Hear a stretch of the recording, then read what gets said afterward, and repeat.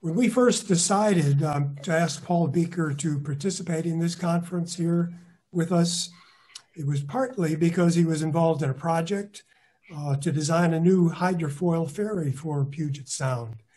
In fact, I'll mention his name was on the side of the boat and it got a lot of attention. We'll see that later. But that was a silly reason. In fact, that is a microscopic small piece of what he's been involved in. Paul Bieker has had a long-standing high reputation designing all kinds of other boats and craft. Many are foil supported, most are not, but they're both sail and engine powered.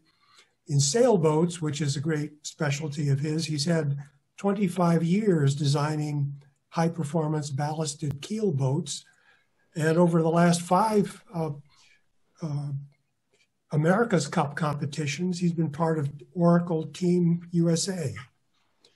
A particular focus on those boats has been designing the foils and other appendages for maximum performance and also minimum weight, and he's going to show us some of that. Paul received a bachelor's degree with high honors in naval architecture and marine engineering from the University of California, Berkeley. He's a registered professional engineer in the state of Washington for the practice of naval architecture and marine engineering. Paul. Hi. So thanks a lot for inviting me to give a presentation at this this talk. I've been asked several times in the past to give presentations on different, hydrofoil get-togethers, and I've generally declined because in a lot of ways I don't really see myself as a hydrofoil specialist. I'm really more of a general naval architect and yacht designer. I'm trained in naval architecture, but I'm by no means a hydrodynamics specialist or a technical specialist in hydrofoils. That said, the way my life or my professional career has kind of progressed, I've ended up being involved in some really interesting foiling projects, which I think has explored the technology and the structures of foils and the possibilities of really high performance, efficient foils that I think will have, a lot of application in the future.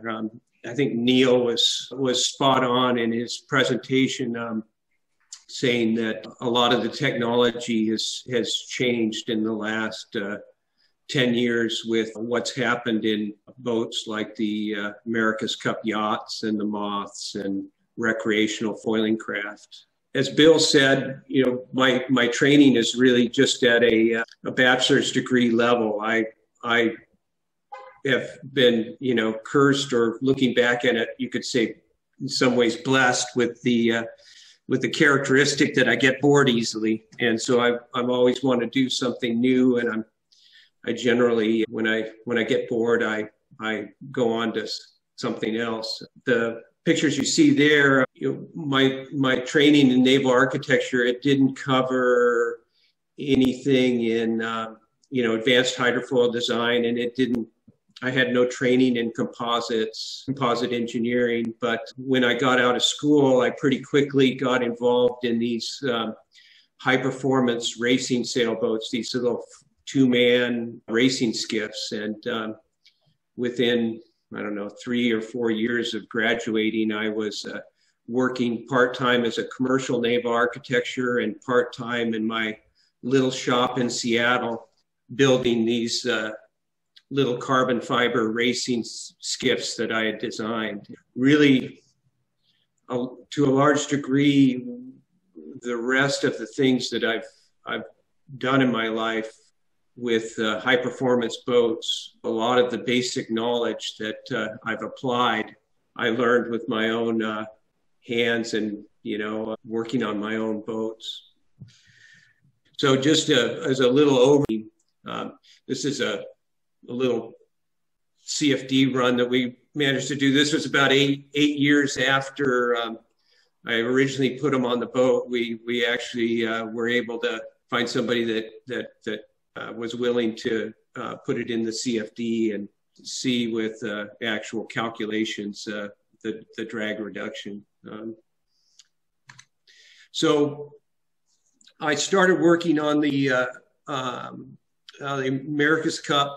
I worked in 5 campaigns, the first 2 of which were these ballasted monohulls, the ACC yachts. In the 3rd campaign that I worked on, the billionaires involved couldn't agree to a set of rules to race under, and so the competition went back to the original deed of gift, they call it, the original rules of the America's Cup, and that was basically, it was a competition to see who could build the fastest boat that was 90 feet long. You know, roughly that's the rule. So I found myself working on this giant trimaran after spent the majority of my work on monohulls, and that, as you can see, was a pretty amazingly large boat. Had a riding moment of 160 ton meters, is 4 times the power of the ACC yachts that I'd worked on before that, and over twice the speed.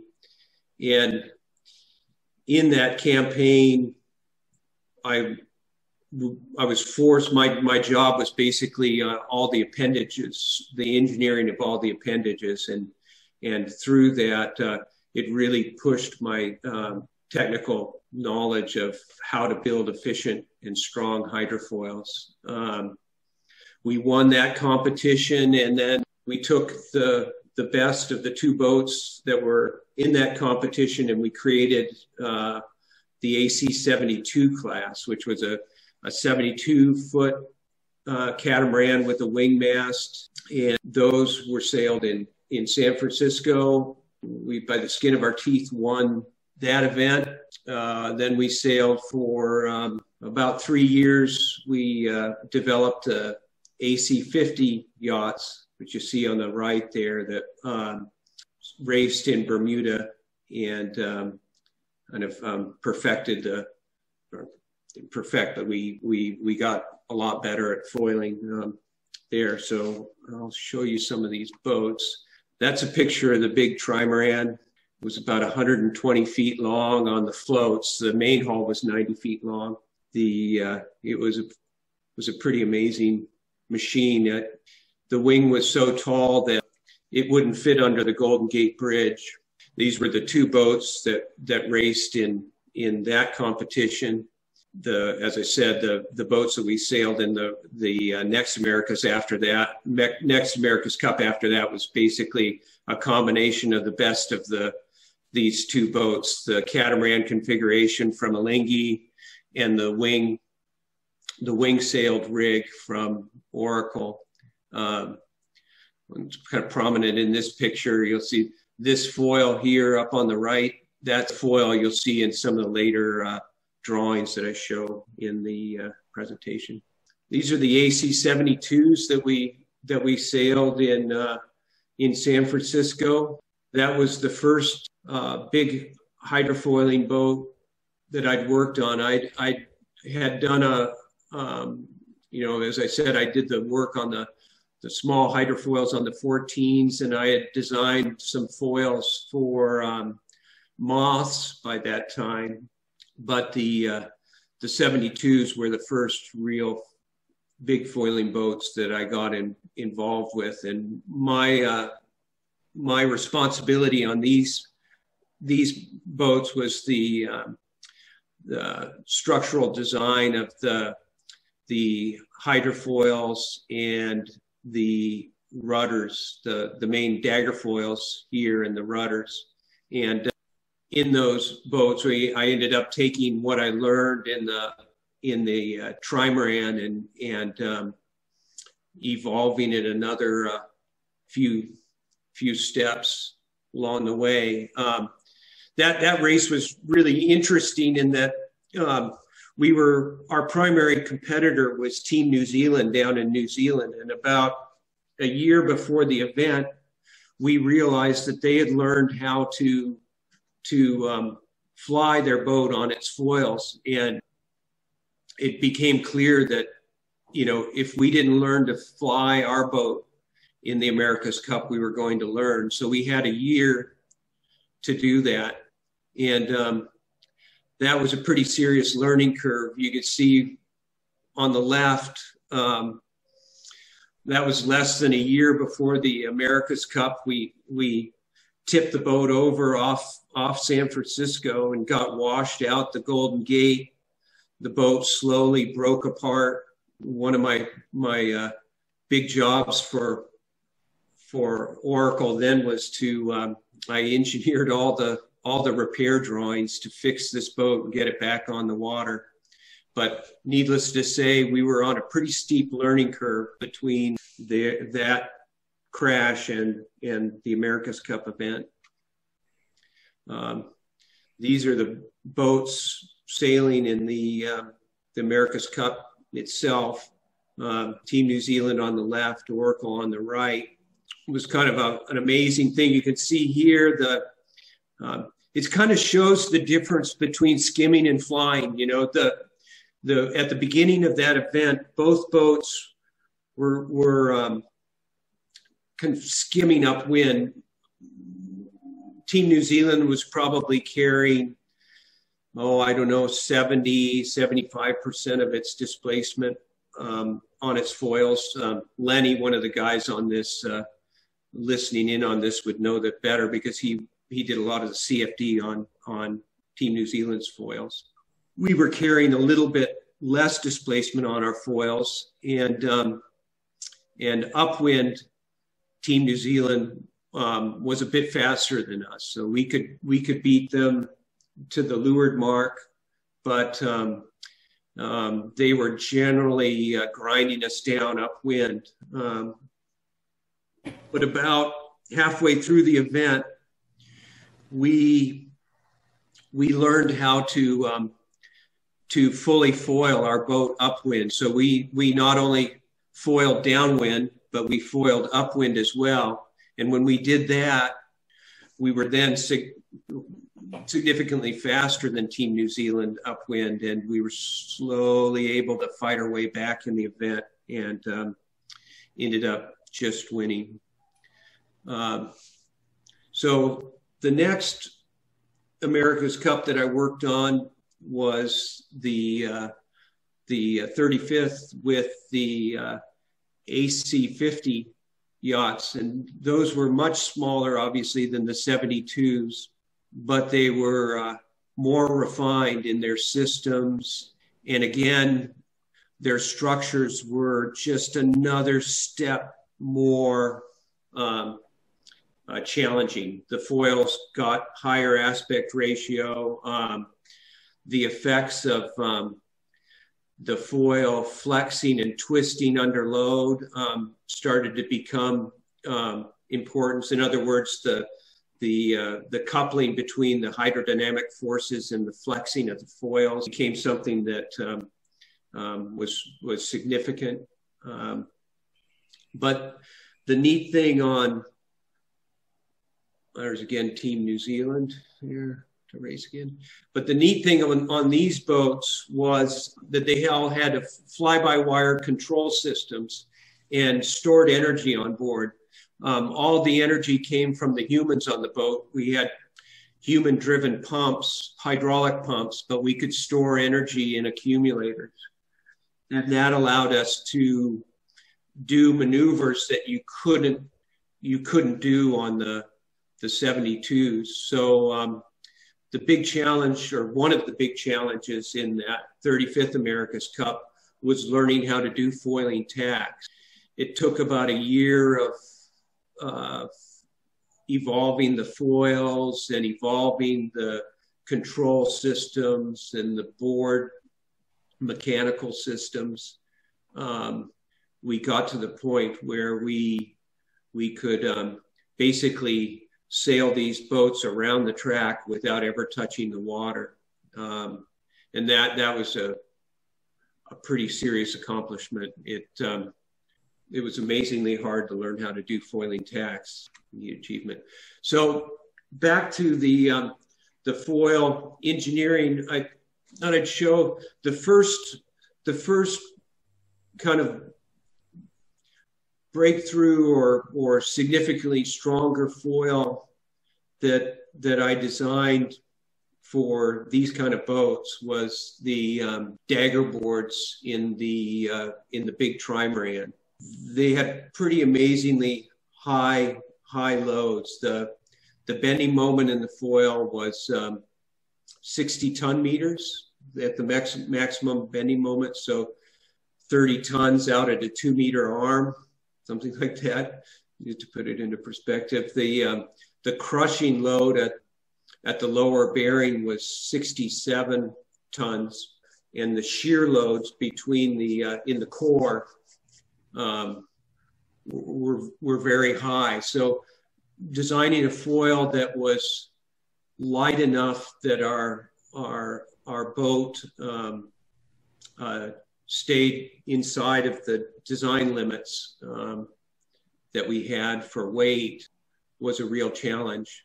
I won't really get into the details of the engineering here, but to sort of put it in general terms, we're working with high temperature cured carbon laminates cured under high pressure in an autoclave.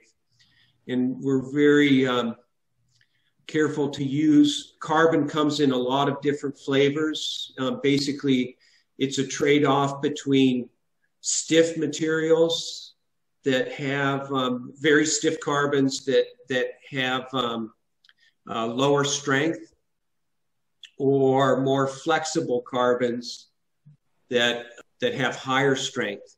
So one of the big things that we did is take advantage of that to use different carbons through the thickness of the foil. So lower modulus, higher strength carbons towards the outer surface where the strains are highest, and then stiffer, lower strain to failure materials towards the middle of the foil. That allowed us to make structures that were significantly more efficient. Some of the other parts that are different about this is the way it's built, but I'll cover that in a later slide. If people have more questions about the engineering, I can talk about that in the question area. This is an example of some of the finite element analysis of those foil structures. They're kind of difficult structures to model. When you get into a foil that's quite thick, where the laminates are quite thick, you need to use solid elements for the modeling of the composite. And if it's curved, the material coordinate systems are difficult to handle. Shear stress between layers is really important. Thermal stresses due to the way you manufacture the foil and the way the stress changes between when the thing's being cured at a high temperature and what's happening at room temperature. Those are all things that you have to stay on top of. The basic summary of what you can do is, to give an example, the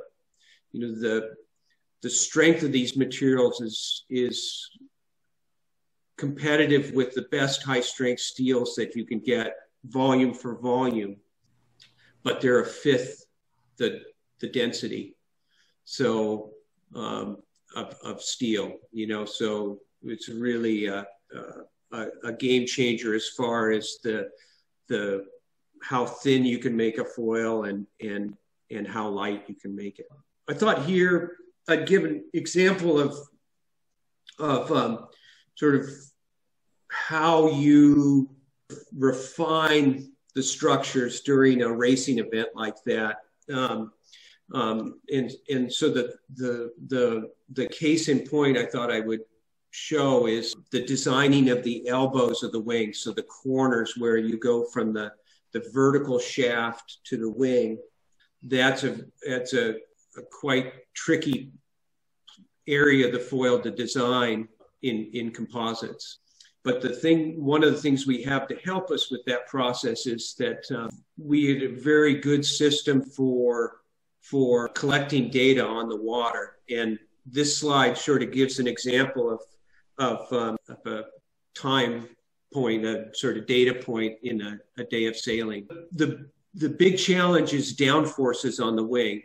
And so we could go back to our sailing data and do databases searches to find cases of where you get a downforce. And this is one of probably 20, 25 sailing events that we looked at. The graph on the left is a graph showing the sort of some variables while you're sailing. This upper green line, that's the calculated downforce on the wing in tons. So you can see right at the time point that we are here, we have -3 tons on the wing. This was kind of a surprising point because, a lot of times these downforce events were big crashes. This was actually just a little touchdown and up she went. You could see from down here, this fine gray line, that's the speed. We're going along at about 35, 37 knots, do a little touchdown, go down to 30 knots, and then accelerate back. Didn't really look like a big event on the surface of it, but it was actually one of the biggest downforce events that we saw that summer on the wing. Some of these other data things that are interesting, the purple line is ride height. So you can see the crew is sort of targeting 1 meter. He's going between 1.5 meters of ride height, 1 meter, getting close. When it's 0, the hull's touching. At this event, he was basically 0.3 meters. The hull was 0.3 meters into the water at the forward beam. This, you have the video to show you so the crew can remember. You can walk through the event with the crew. Oftentimes, having the video sort of helps them remember when the experience was. But by going through a bunch of these events, you can decide on what you want to take as your maximum downforce on the wing to design the foils sections around. So you can see, this is a diagram here showing what the big problem is there, is that in this, you can say it's this part that's circled down here, the elbow of the foil. And so the event we're talking about is a case where the wing is seeing a downforce. And so you can kind of see in this diagram on the right, what that looks like. So when the wing gets a downforce, the unis, the gray on the inside of the corner is in tension, and on the outside of the corner is in compression. And because the unis are taking a bend, that creates a force peeling the skins away from the core. If you peel the skin away from the core, basically the foil is ruined. If you were in the middle of a racing event and you had that happen, that would be the end of your racing event. So it's pretty important to get that right.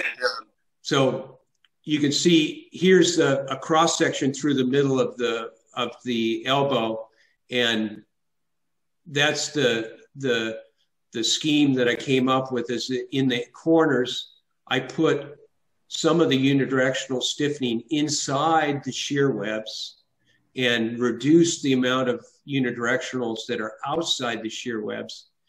And in that way, sort of, I limited the amount of peeling force I could get with the design downforce that I learned from looking at all the sailing data.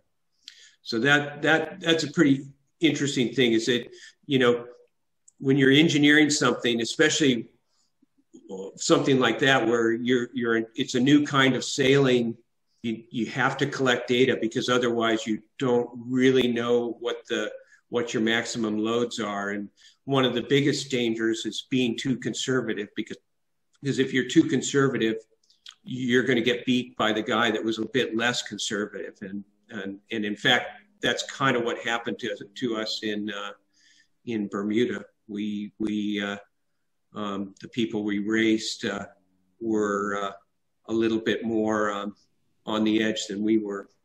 The other way you fine tune your structures is through testing. The test on the left shows the kind of setup that I would do in the yard prior to putting the boards in the water. So you can see in this test, I'm putting a combination of side force on the strut and force on the wing.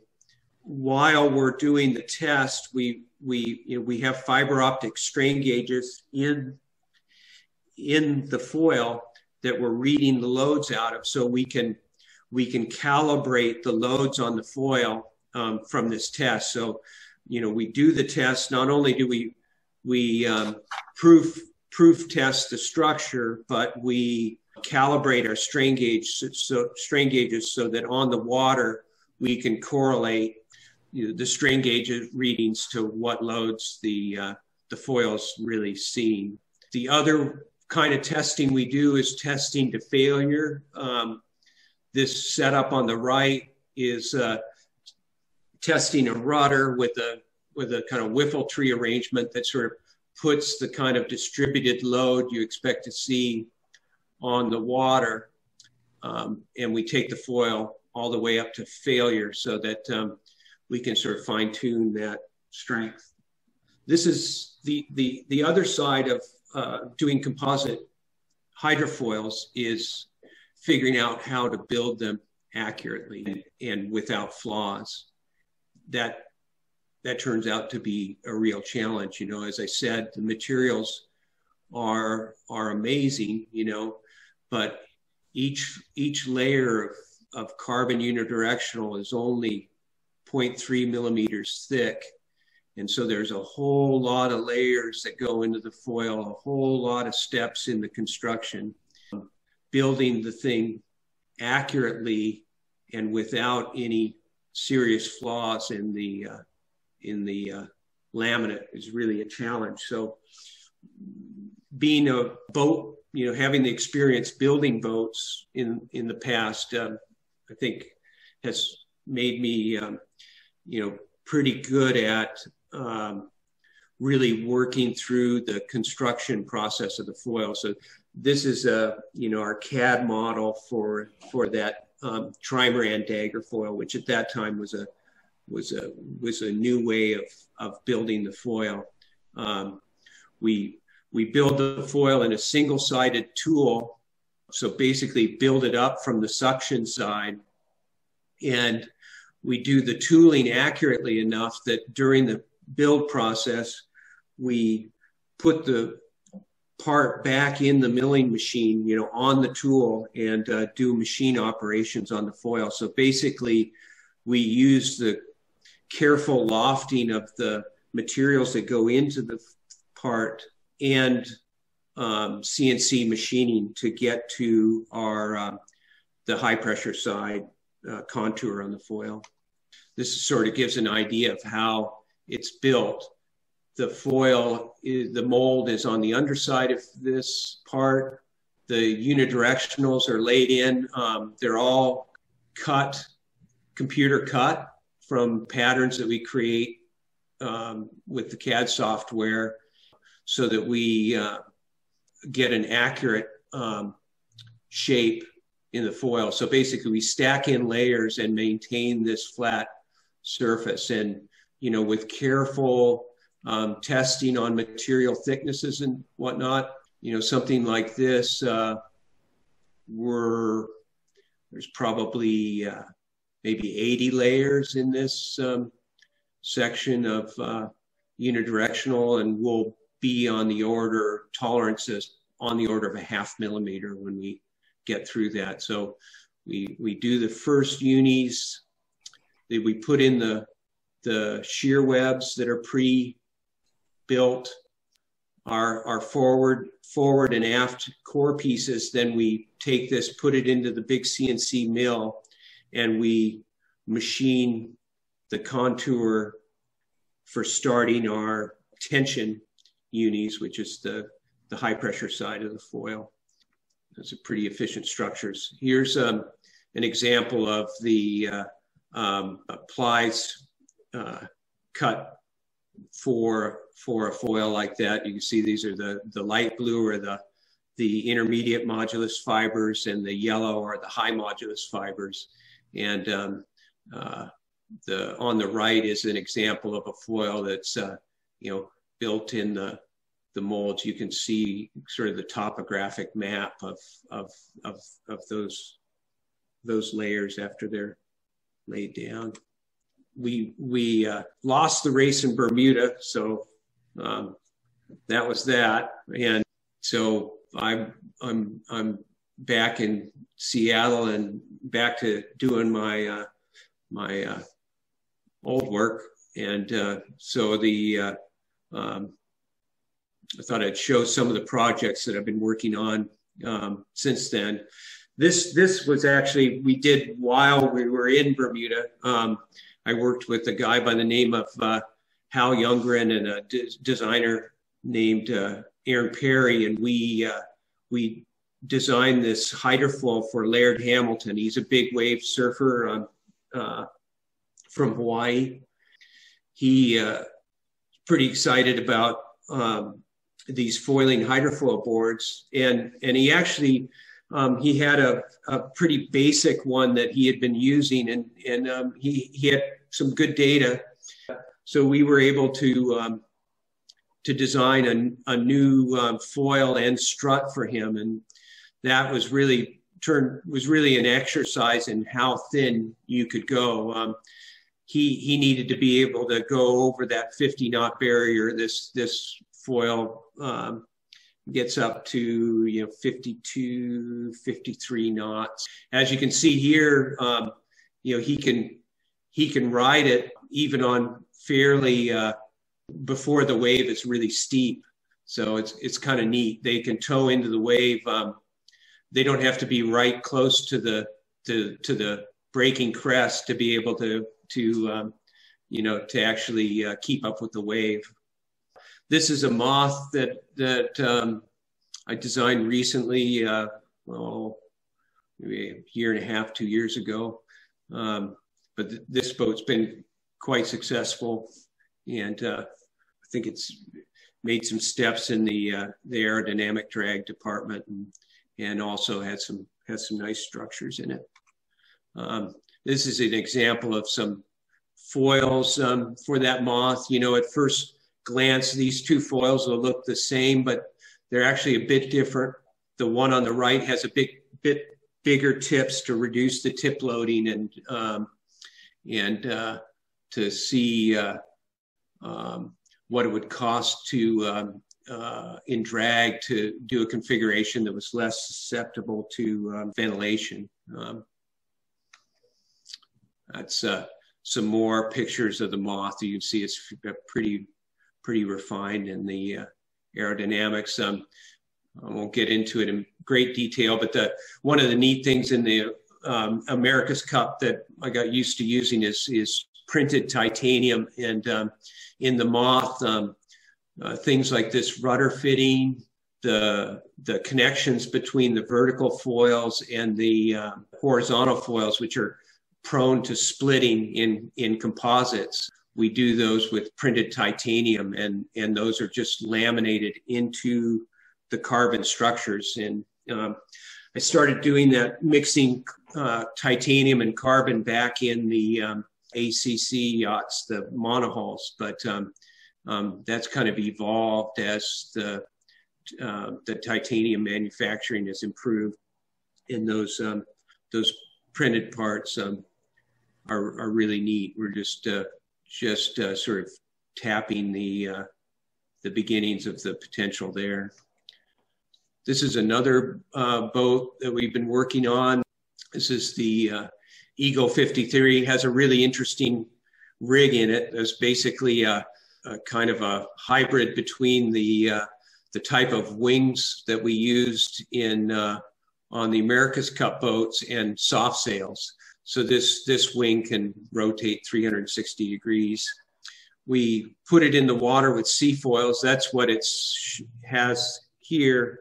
The boat comes pretty close to flying with seafoils, but we're in the process of building T-foils for that boat. And that's what these other pictures are. I expect we'll have that boat foiling next spring. So the last thing I thought I'd show is this is a foiling ferry that concept that I came up with after returning from Bermuda. Spending 2 years in Bermuda fine-tuning these carbon racing sailboats and getting them to the point where, you know, we can foil around the track without touching the water in you know, 8-10 knots of breeze, and sort of being cognizant of how low the drag in the boats were. You know, our foils, we kept pushing the you know, the thinness of the foils and the aspect ratio of the foils, and the efficiency of the boats, you know, of the foiling boat is really, you know, so clear when you're around one of the sailing boats. You know, there's no noise from the engines. You know, you have a moderate amount of power on tap. I think those boats really work the efficiency side of hydrofoiling much harder than power hydrofoils have to date. A racing sailboat can't tolerate or, you know, won't be successful if it has more drag than its competitors. So I think necessarily the foils end up being more refined, and the max operating displacement of the conceptual design is 48 tons. It's a 150 passenger boat.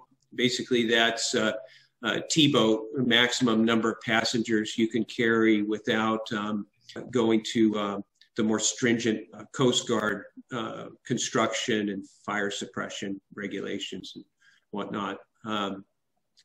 My focus in the hydrofoil, I think, you know, coming from my experience in the sailing boats, is not pushing the top end speed so hard. Our conceptual design, we did the calculations for a 35 knot cruise speed. I wouldn't be surprised if we end up backing off to around a 30 knot speed in order to put the props in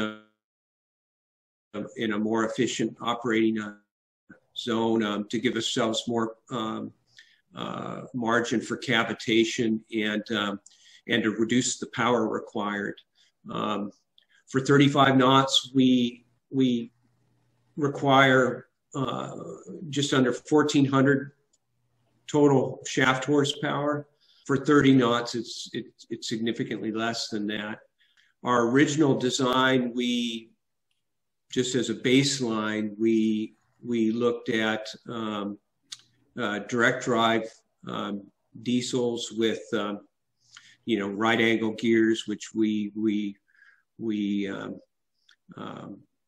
you know, are you know, obviously problematic to right angle gears, but it gave us sort of a baseline weight, baseline fuel consumption and whatnot. And so when we got through that stage of the design, we asked ourselves, okay, now if we put in an electric drive system that has the same max operating weight, you know, what would our range and look like. And at this stage in battery technology, it looks like it's about a 12 nautical mile range, which I find, pretty exciting, because I think that, there's a fair amount of routes, especially around the Puget Sound here, that are inside of that distance. So the answer is, as you get more efficient with electric-based drives, that could be the difference between a boat that's practical and not practical. If this boat required, 2,500 horsepower, it would double the weight of the propulsion system. It would be a very different animal. I've been working with a naval architecture company in Seattle for a commercial naval architecture company that is sort of taking the lead on the propulsion system and regulatory work. I've had the help of people like Tom Spear and Len Imus, who are in this meeting, and they've been helping us with some of the calculations, and we recently received a federal grant money to develop this design further. So that starts towards the end of this year. It looks like is when the money starts to flow for that, and plan to take the design to the next level, far enough that we can specify the machinery and structure to a degree that would allow us to get good pricing, or accurate pricing. So that's that boat. Just some calculations that Len Imus, as I said, is on the line, did on wake. It's pretty neat, 200 yards off the path of the vessel. I think the wake is less than an inch, and that's it. Anybody got questions? In each of the pictures, it looks as though you've used, I think that another presentation, they referred to them as the L-shaped hydrofoil configuration. Is that correct? Yeah. So these boats, we see, we could show up here. This is a picture of one of the foils from the 72s. Were that you see it in the test jig there. It's kind of an L. The shaft has curve to it, but it's it's basically an L shape. You can see the foil on the left. As those evolve, that picture is of an AC 72 foil. By the time we got to AC 50s, you could see the change in the aspect ratio of the foil there.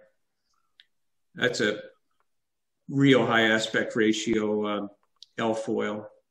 Well, I noticed different configurations, but the very last picture was obviously an L shape, and that's why I asked, because I had noticed throughout it had appeared that there had been C and J and L throughout the different pictures. And yeah, it's basically the 72s. They were fairly conservative. The more, whoops, I'm going up, not going down. So you can see here where, like you said on that last one, whoops. So those foils, you can see it's almost level when it's raised, but the shaft has got curvature on it, so that it's angled when it's extended. So you can see sort of on the leeward side, it's got an angle. And I don't know if you can see my cursor there, but if you looked at the wing, the wing is actually tilted. When this thing is extended, the wing is actually lifting a little bit to leeward. It's not horizontal. It's actually tip up from horizontal.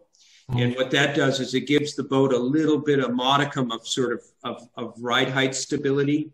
You know, with changes in ride height, the boat has, you know, some heave stability. It's self-regulating on ride height to some degree. And that comes at a drag penalty.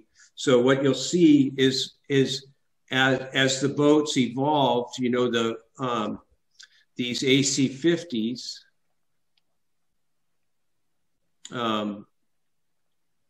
these boards got to the point where the wings were almost horizontal when they were extended. So you can see this board has an kind of an S-shaped shaft. Okay. And what that meant is that when you put it down, this wing actually canted out, you know, like it ended up almost level. And well, you can kind of see it here. See, the strut is aimed outboard. Okay. And the wing is almost level. And so that was getting less and less pitch stable. So our angle of attack control systems on the boats were getting faster and faster and more accurate. And our crew input system was getting better. Like the helmsman here has a twist grip. So he's controlling the angle of attack of the foil with a twist grip on his hand there. And so that was one of the big, you know, development items is just from the rules, you weren't allowed to have a computer ride height control. So it was really about improving the speed and accuracy of you know, the angle of attack system for the foils. All right, thank you. Yeah. Can I have some question? Yeah. Mr. Paul, I didn't know the yacht with fins are existing. And I never see this type of yacht in Japan. But this type of yacht become world standard in near future? Hard to say. I mean, you know, the foiling, you know, the Moths, you know, these boats, those are common now, or, you know, in certain circles, you know, and and those boats are, you know, evolved well, that you know, they're well proven. I think that in the racing boats, you know, the foiling racing boats are, you know, it's a small world, you know, the America's Cup, and there's a few other, you know, foiling recreational type boats, but it is not common. But I think it is coming, but it will, I'm pretty sure it will not ever be really common, because the foils are expensive to build. And the operation is very difficult. Yeah, and you know, when you foil, you're going to be going, you know, at least 20 knots, you know, 25 knots. When you crash, you very quickly go 10 knots. So, you know, with foiling comes the potential for crashing and getting hurt. So I think that'll yeah. Limit the application. Well, I'll tell you, He's sitting this, there looking at me. that's, for example, one of the things that this guy Bieker has been talking about. These are the Moth 1. I'd like to ask you a question, Paul. Yeah. Bill Hockberger here. When I first went to your website, I went page by page looking at what you've done, and I was struck by the amazing variety of it. You said earlier that you get bored, you know, you do the same thing for a while. But not only are there just many, many different kinds of designs of all sorts, but it's obvious from your presentation that you don't do just ordinary design either. You're very concerned about efficiency and about lightness, and it's very intense kind of design. Do you have companies to which you can pass off a design that you've done to a certain degree so they do the final amount before you get it built?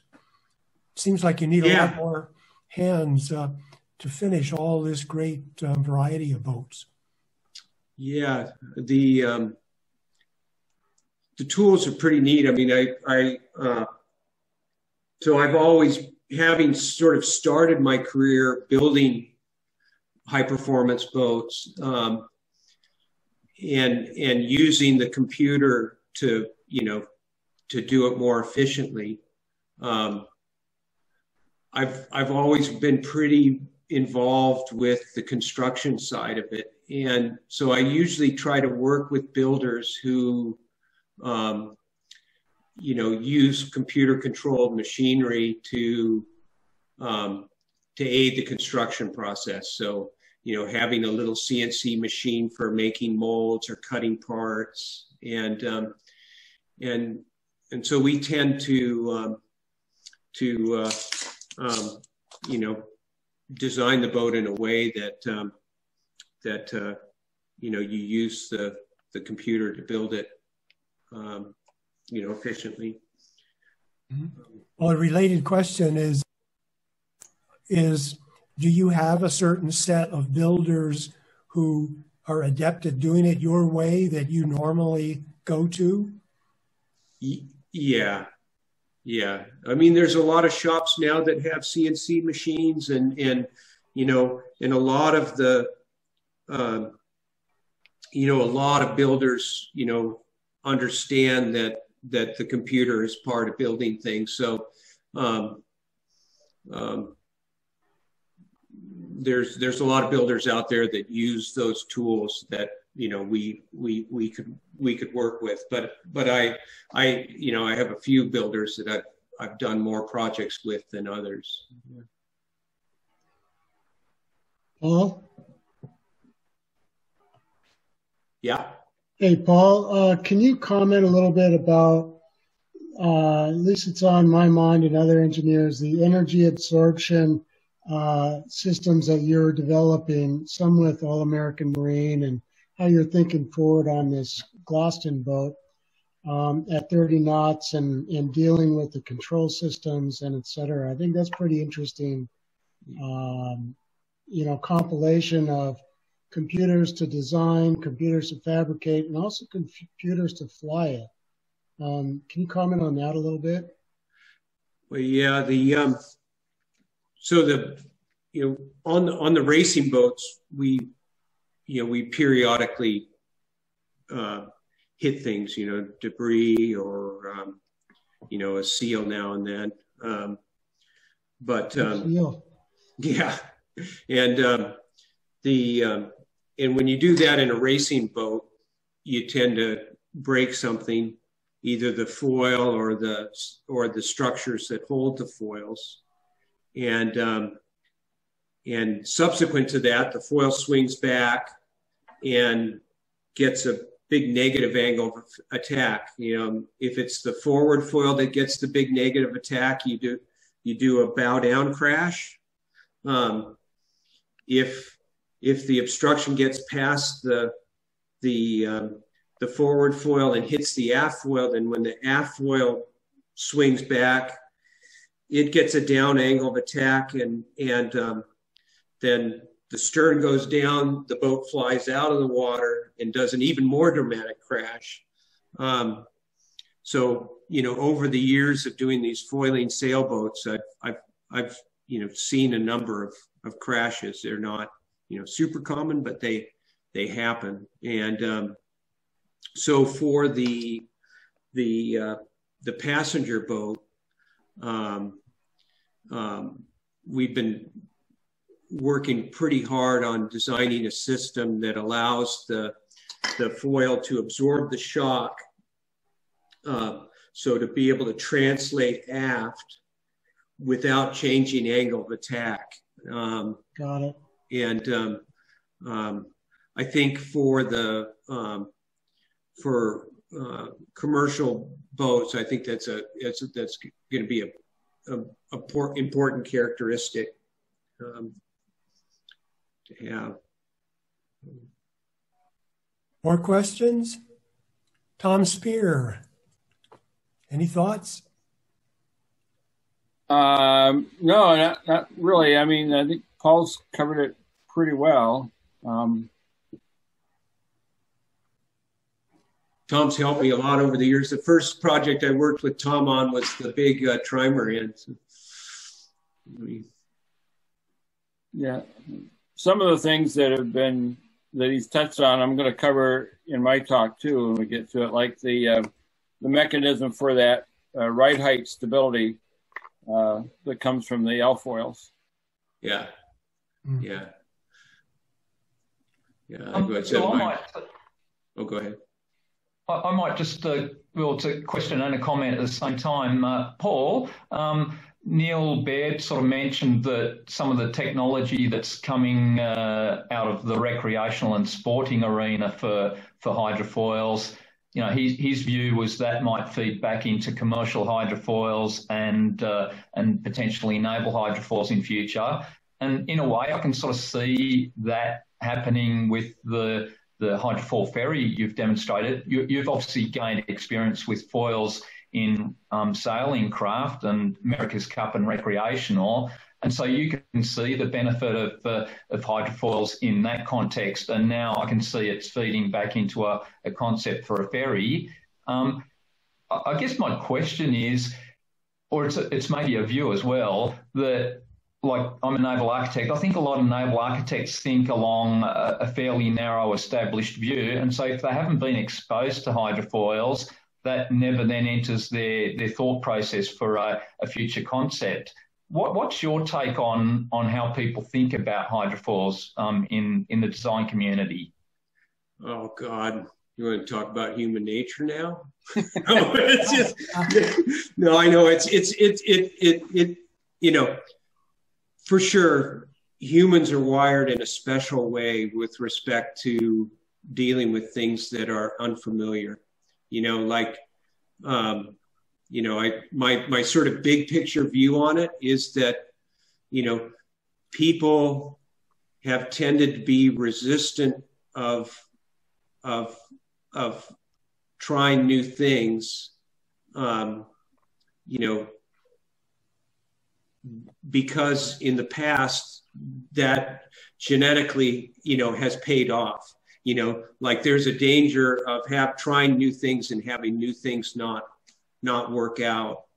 And, you know, people that are afraid of new things, you know, have less of a chance of having something go bad than people who are not afraid of new things.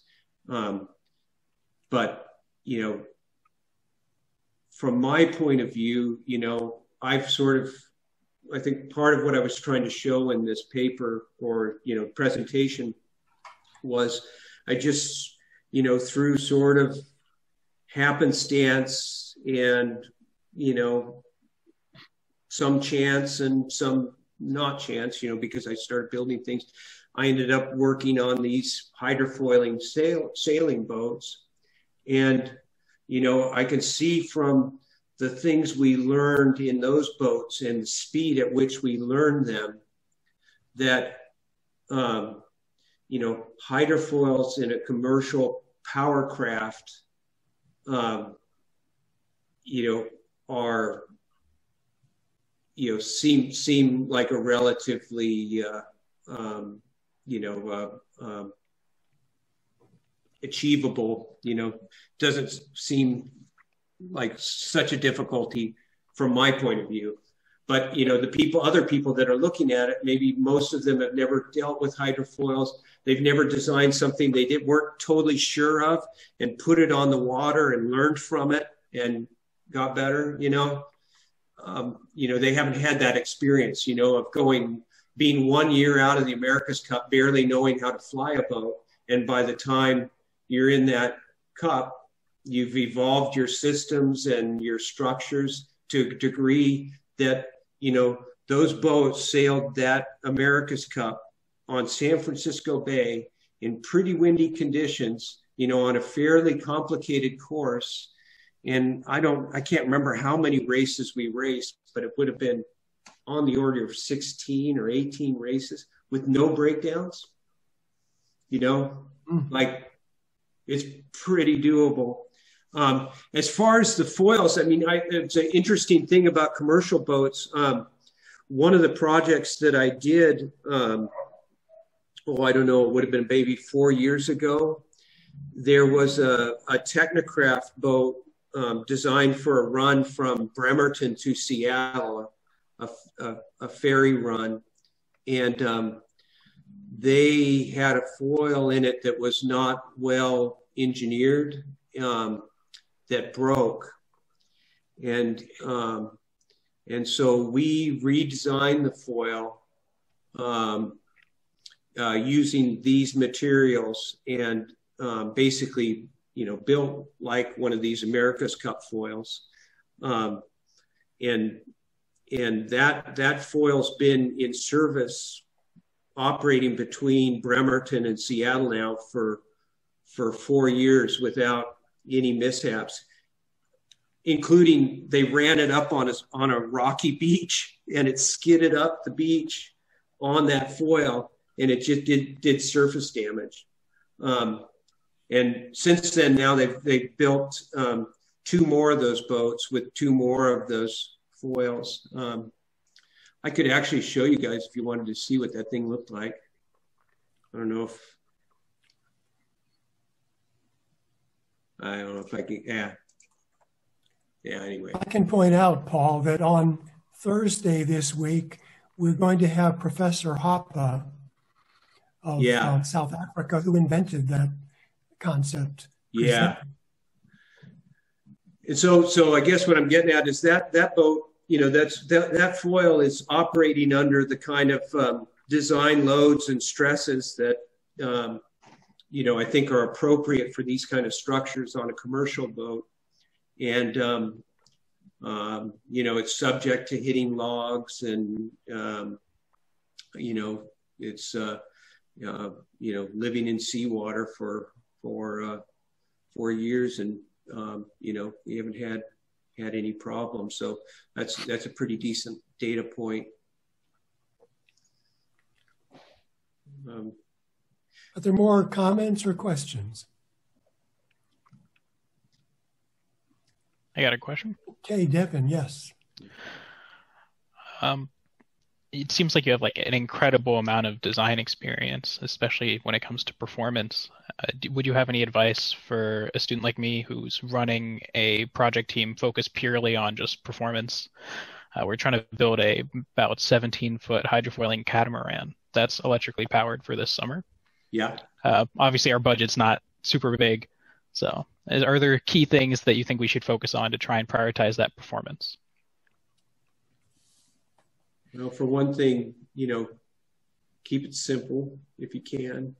I don't know whether you're what you're thinking in terms of control systems, whether you're doing a foil configuration that's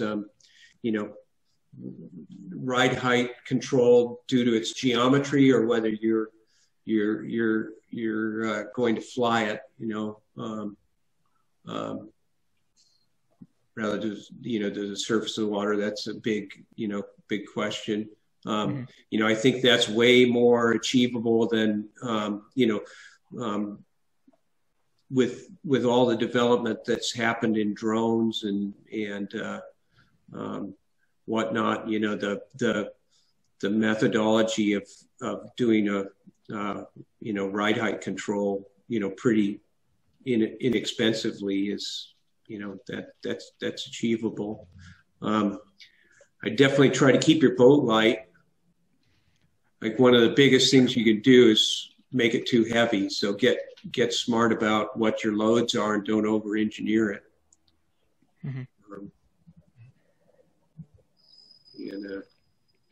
Enjoy yourself. I mean, building the things is one of the funnest, the most fun part.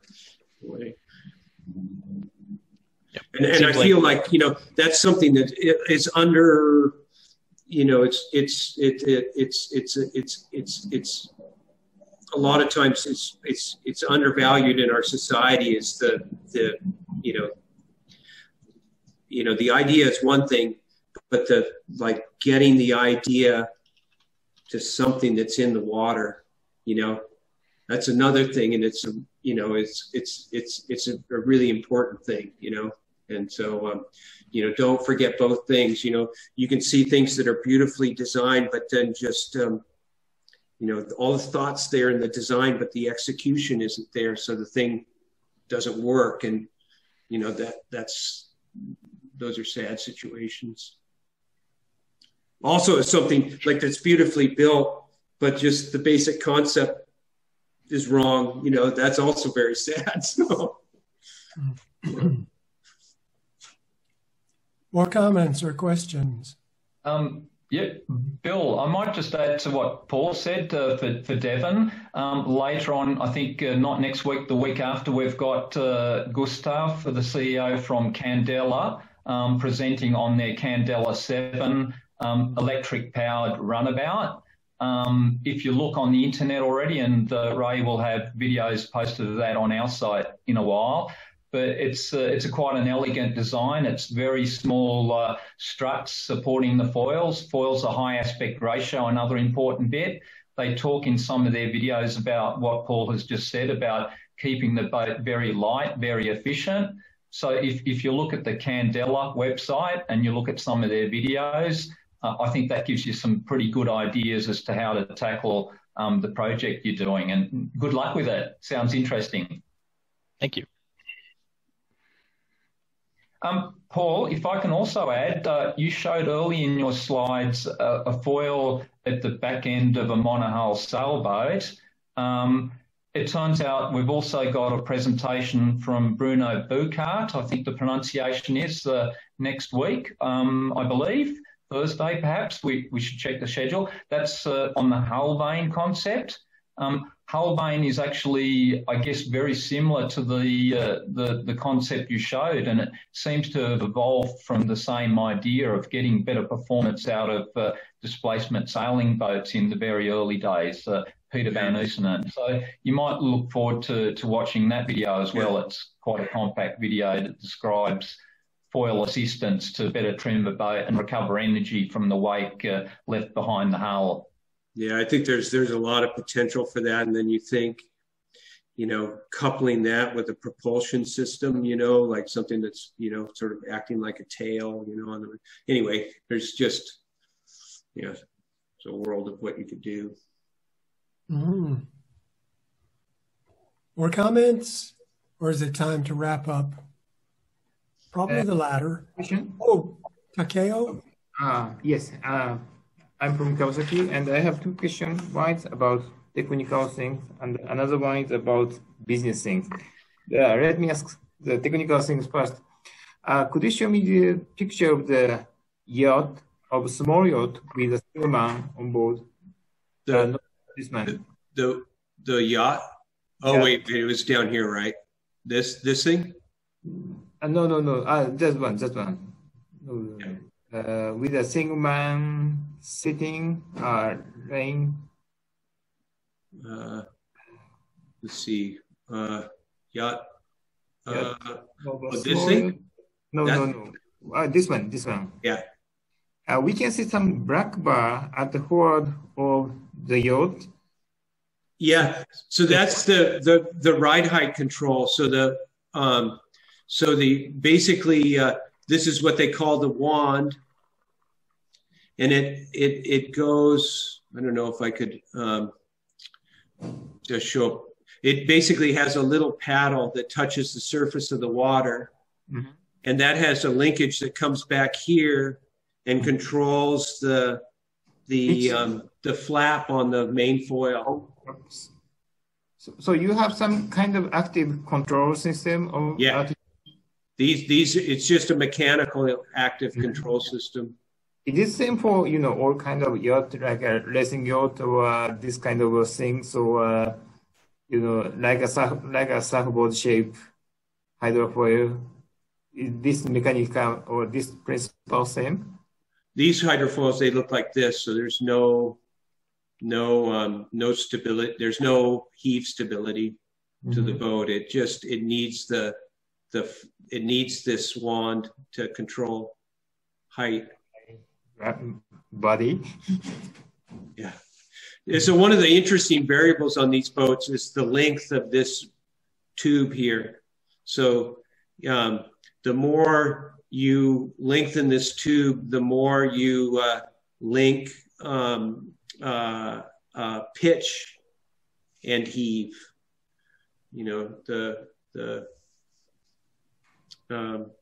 So you can change the characteristics of how the ride height control works by the length of the tubes. Okay. Thank you very much. And another question is about the business things. And 40 years before Boeing built 26, I forgot exact number, 26 jetfoils, and 15 jetfoils we Kawasaki built. And but now most of jetfoil service is stopped. Now only Hong Kong Macau route and the Japan Korea route and inside of Japan route is remaining. So that means I don't think, or I think the needs of demand of such a high speed marine transportation by hydrofoil is very limited. But you have new concept of hydrofoil ferry that is very interesting for us. And I thought you may be our business competitor in near future. And do you think we will have such a high-speed transportation needs in the future by hydrofoil? Well, so my experience on the sailboats has been that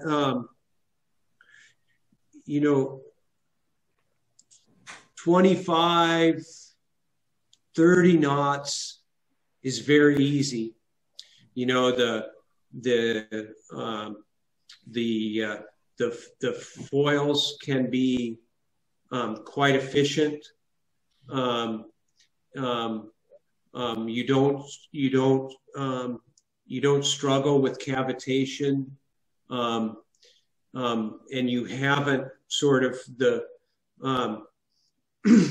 so basically at about 35, 37 knots, things start to get more difficult. You start to, when you have foils that have elbows, curves in them, or you have intersections that come, when you get to 37, 35, 37 knots, you start having to be very careful about the design of those intersections. And by the time you're at 43, 40, that 43, 45 knot range in the sailboats, it's getting very hard.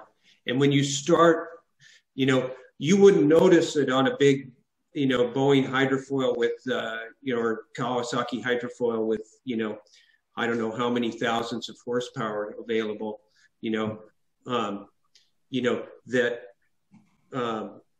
that you're developing cavitation at your intersections and whatnot.